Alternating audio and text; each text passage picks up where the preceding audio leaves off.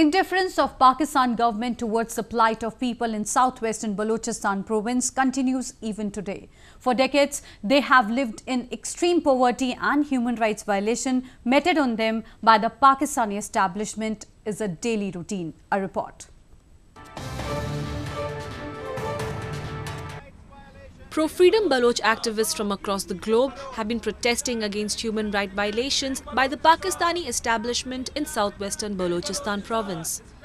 Despite being a resource-rich region, Baloch people are deprived of their fundamental rights and live under extreme poverty. With no attention from the federal government, they are left to fend for themselves.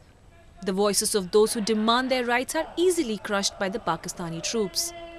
बिल्कुल right नहीं है। Protest करने का सरेआम आजकल के हालात में सवाल ही पैदा नहीं होता।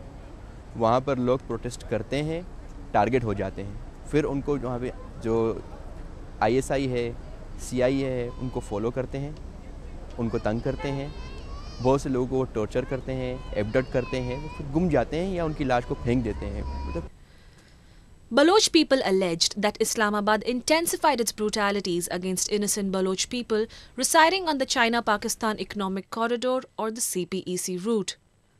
CPEC is a collection of projects currently under construction at a cost of $51 billion, intended to rapidly expand and upgrade Pakistani infrastructure. The Baloch are determined to resist the nexus between Beijing and Islamabad and their exploitative designs against the Baloch nation.